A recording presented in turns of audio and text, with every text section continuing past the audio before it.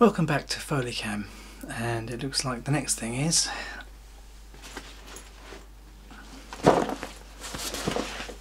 this. Yes, it's a prop. My current problem is I don't know quite what to put it on that will sound like a bench, because I've got to put it down on a bench. So I've just got to solve that problem and we'll be going. Wish me luck.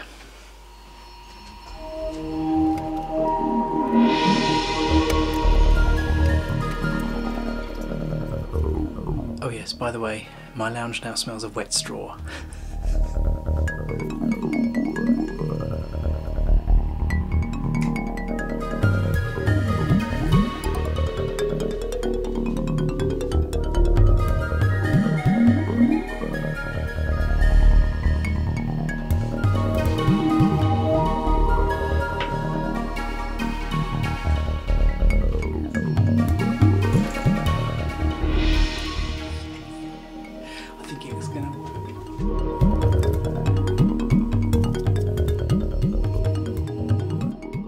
While my past self is busy setting up to record, why don't we take a quick listen to what it would have been like to see this scene with the original camera sound.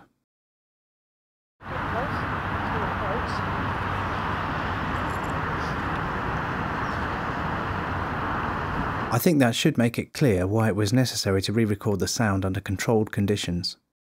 I'll play that clip again later and compare it with the final Foley version. Now, let's go back and see how Mike's getting on in the studio.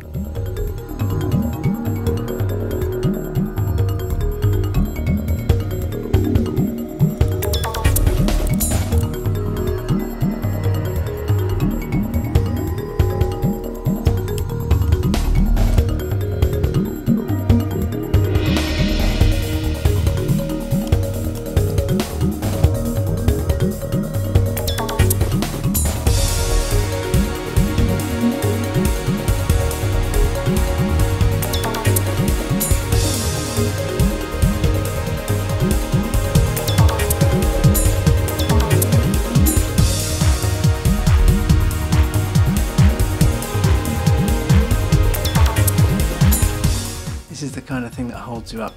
I was just about to record getting stuff out of the bag and then I realised Louis' bottle wasn't in the bag ready for me to pull out.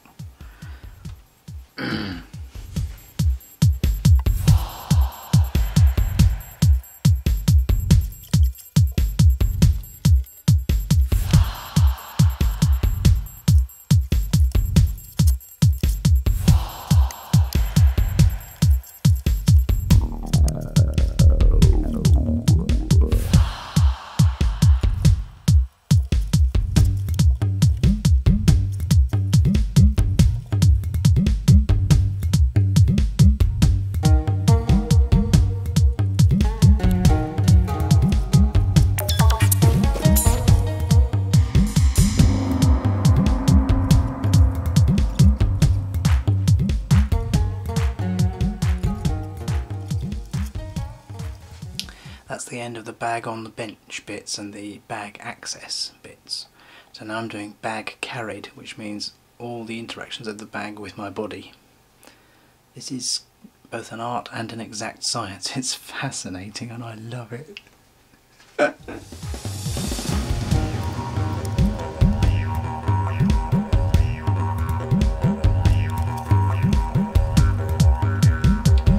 I've decided that I've checked this one works on headphones and I'm going to take them off now because unfortunately they're not wireless and the headphone lead can make other noises.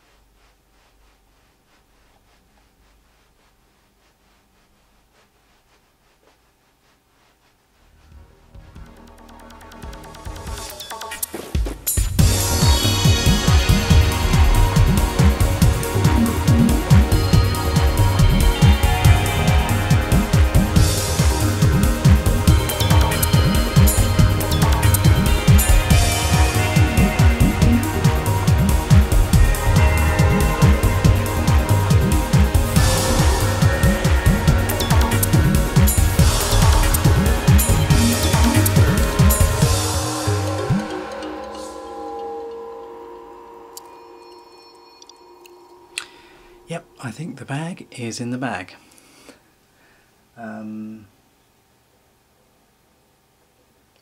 I'd like to do the art sketching as well, the pencil on paper stuff, and then I'll be happy that I think that means that all the Foley for me has been done in the film, apart from my redoing the ADR, which I need to do. So I'm getting on very well. Yes, very well indeed. Most of the stuff that's left is spot effects, so there'll be one-off fun things to do. There'll be one or two other things which I need to adjust in terms of, for example, I don't have any ambience for the woods, you know, birds calling, general gentle breeze. It's a bit of a problem if you go online and buy sound effects and you ask for a gentle breeze, you get a gale force wind for some reason. It seems that most of the people who upload these sound effects to be sold think that when someone wants a sound effect they want it 0 dB in your face, or in your ears in this case. No, actually, we want quiet things too. We're making quiet films. Well, slightly noisy films with quiet scenes in them anyway. So, okay. Yep, I'm going to do some sketching and then I'll call it a night, I think. And I reckon we'll be done at the end of tomorrow, which is good because tomorrow's Friday. So that means I might have all the Foley done by the weekend, which will be wonderful. Okay, so just doing the sketching and then I'll be off to bed.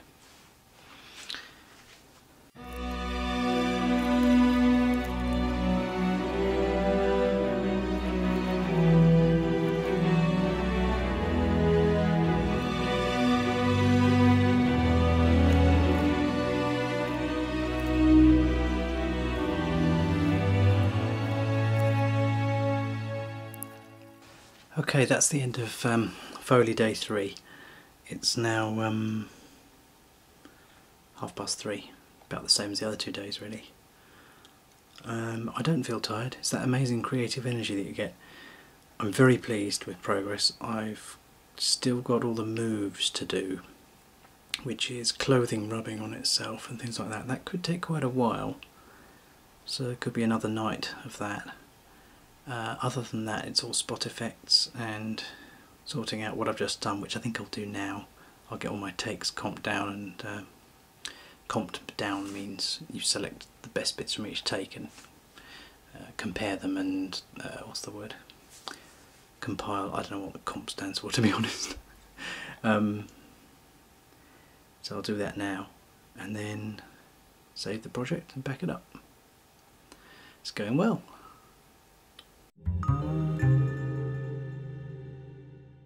Okay, so let's take a listen to 3 versions of the sound for the bench scene. First, here's the original camera sound recorded on location.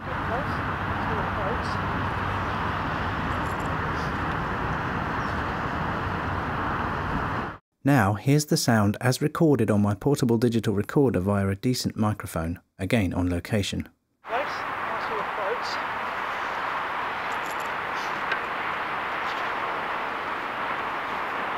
As you can hear, even with a good mic, the absence of additional crew to operate a boom made for a poor result, and the loud motorway wasn't helping at all either.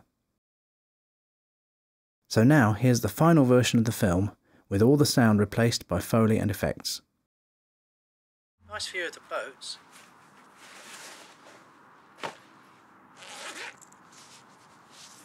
Hopefully that gives you some indication of why I went to all this effort. I think it sounds much better.